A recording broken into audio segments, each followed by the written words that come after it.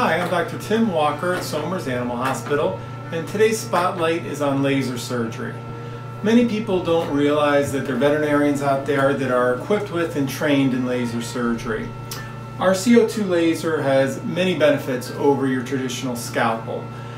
In fact, it's rare that we're cutting with scalpel anymore in the OR in veterinary medicine. Most of the time we're either using electrocautery or the CO2 laser.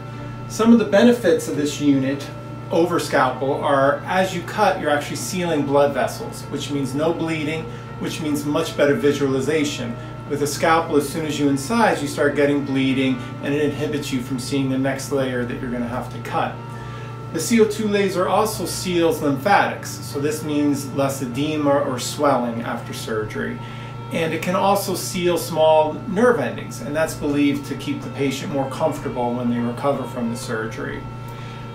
Some of the benefits the CO2 laser have over electrocautery, though, at least in my hands, are in the difficult anatomical areas for your incision. So if you're incising around a digit, working on the paw pads, working in the perineum, or certainly doing respiratory surgery where we're working on the soft palate or the nares of dogs, these are areas that are more difficult to access. The shape of your incision is more difficult to control if you're not using a CO2 laser. So I find it indispensable in today's practice.